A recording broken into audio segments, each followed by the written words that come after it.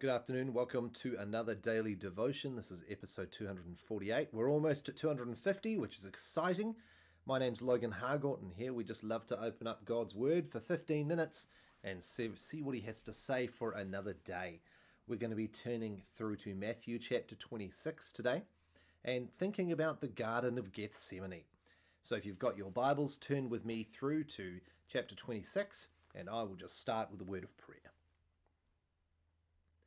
Father in heaven, we thank you for your word, which is rich and true, and we pray that you would bless it to us.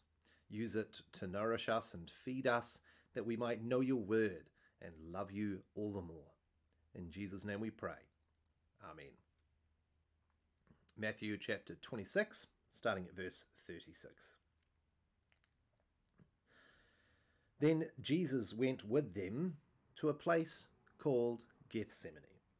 And he said to his disciples, "Sit here while I go over there and pray." And taking with him Peter and the two sons of Zebedee, he began to be sorrowful and troubled. Then he said to them, "My soul is very sorrowful, even to death. Remain here and watch with me." And going a little farther, he fell on his face and prayed, saying, "My Father, if it is possible, let this cup pass from me. Nevertheless, not as I will, but as you will." And he came to the disciples and found them sleeping. And he said to Peter, "So, could you not watch with me 1 hour? Watch and pray that you may not enter into temptation. The spirit indeed is willing, but the flesh is weak." Again, for the second time, he went away and prayed, "My Father, if this cannot pass unless I drink it, your will be done." And again he came and found them sleeping, for their eyes were heavy. So leaving them again, he went away and prayed for the third time, saying the same words again. Then he came to the disciples and said to them, "Sleep and take your rest later on. See, the hour is at hand. The Son of Man is betrayed into the hands of sinners. Rise, let us be going. See, my betrayer is at hand."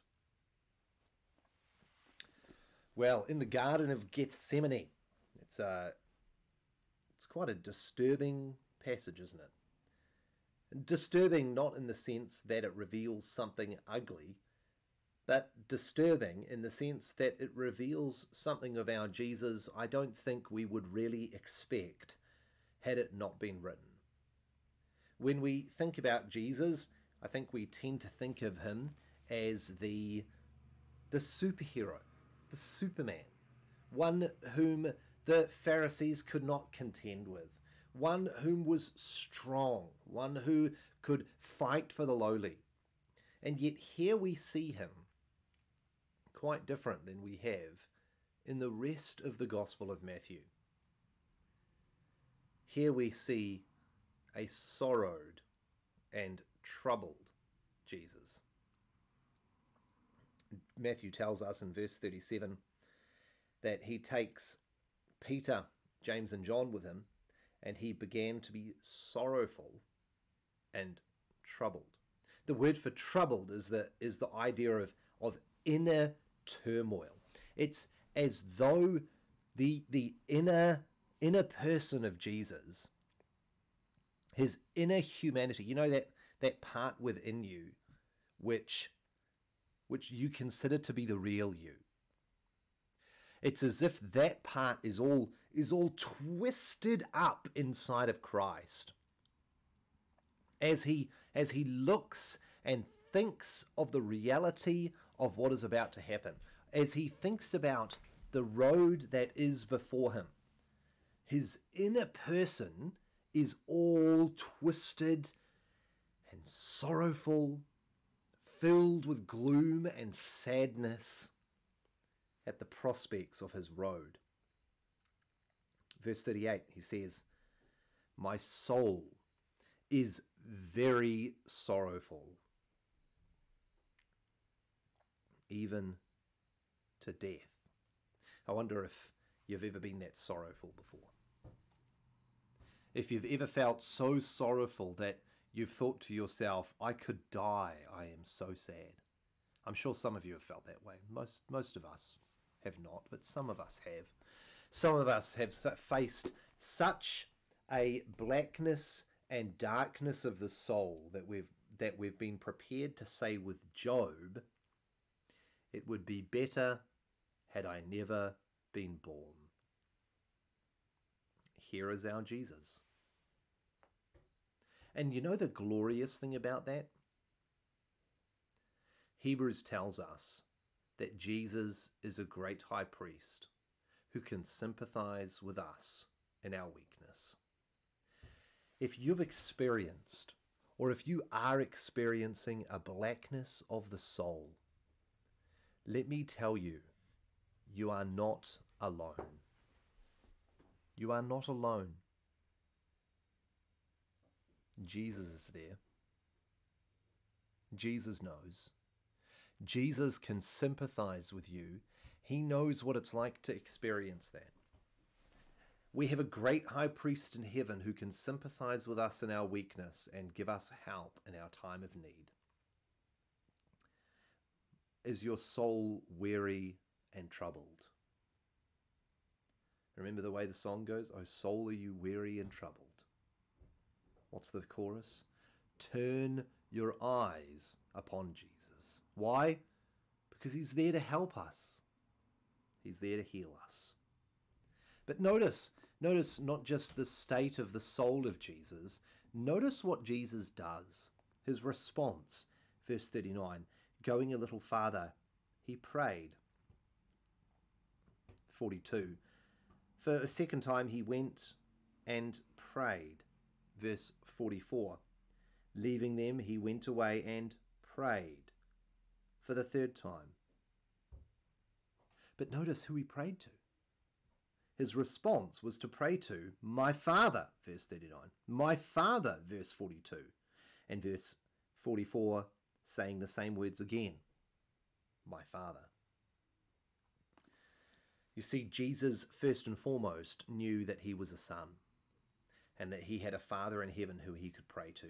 And this is a very important thing to us to recognize. Jesus, although he was the Son of God, was not some superior human being who could just ignore the sorrows of his heart, but he came and brought them to his Father in heaven. And how much more, you and I, when we face the dark night of our souls, should our response not also be to flee to our Father in heaven? A Father who loves us, a Father who delights to hear our prayers. You see, Jesus is not just the great high priest, but he's also an example for us, isn't he? And he highlights for us what we should do. But notice the particular plea that Jesus brings up. He prays in verse 39 that if it was possible, the cup would be taken away. In verse 42, he prays the same thing, and yet he adds to both, your will be done. There's a legitimate plea from the mouth of Jesus here that if it's possible for God's children to be saved without the crucifixion of Jesus, without the wrath of God being heaped upon Jesus, if there's a way to do that, that God would please do it. Don't hear that in a fake, trite manner, as if Jesus prays how we pray sometimes, where we say, oh, can you do this? But if, just do your will. He is legitimately asking that. Jesus is legitimately praying, Father, if you can, take it away. He is bold in his prayer, and yet he is boldest in his trust in his Father's will. So your will be done. Because Jesus Christ knows, as the Son of God and the Lord of glory, he knows that his Father's will is the best will. And Jesus will not take matters into his own hands. And so what happens? Jesus is sorrowful. He is troubled. He comes to his Father. He makes his plea known. He commits himself to his Father's will, and then his strength is resolved, isn't it? Verse 46, rise, let us be going. See, my betrayer is at hand. The Father meets him in his darkest hour. He doesn't give Jesus what he wants in the sense of another cup, but he gives him what is best, doesn't he? It's as though the Father says to him, my son, there is only one way, so let my will be done on earth as it is in heaven. And so that great prayer that Jesus taught us to pray is uttered and answered. It's a glorious picture of Jesus, isn't it? The trust in which he commits himself into his Father's care, the belief that he has in his Father who does what is right. And I think it highlights for us one very, very important thing. Jesus went through this so that we don't have to. We may have dark nights of the soul, but we never go towards the cross. We may be crucified, but we never go towards the cross.